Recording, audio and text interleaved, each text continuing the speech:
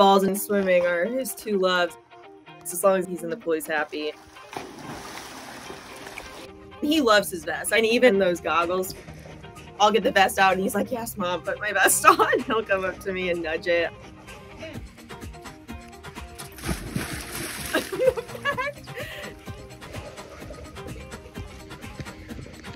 Once he swims for a while, he'll get tired, then he'll kind of tucks his legs up like a little hippo. Hi, beautiful. That's so cute. Oh my god. It's so funny when people say, well, do you guys ever swim? Well, we do, but we really just get pleasure out of watching them swim.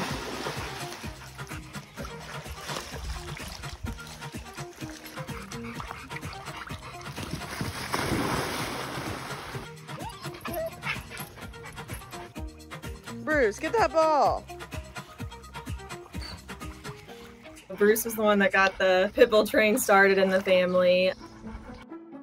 I was in my second year of college. As soon as I saw his face on Facebook, I went and brought him home. When she showed up with this little pit bull, we just thought this is going to be awful. He's an alligator with fur. He's going to hurt our other dog. And the very first thing she said is, you guys love animals. How can you not love him? We literally took a week and everyone was head over heels in love with Bruce. Brucey, careful. He's my favorite dog. He's just a bundle of love. I mean, we're still mad at Annie, but we love pit bulls now. We really fell into fostering after him.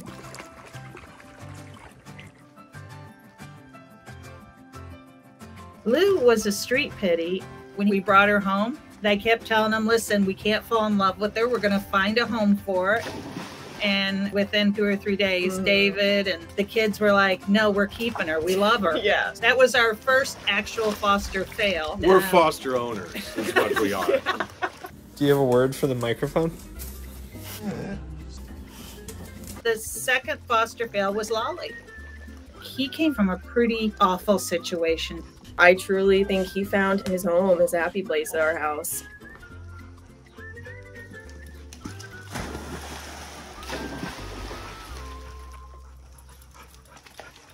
Kobe, he's a kid. I mean, he will drive you crazy. All right.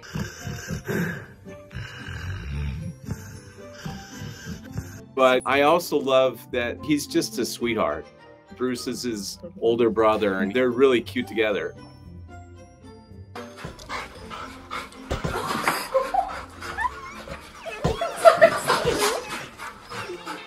There's just something different about pit bulls. Their personalities are just so big and they do everything so hard. They just seem to really embrace all the great things in life.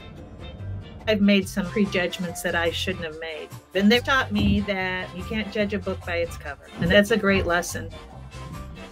They're wonderful dogs. And they're so loving and they're loyal and they are the best.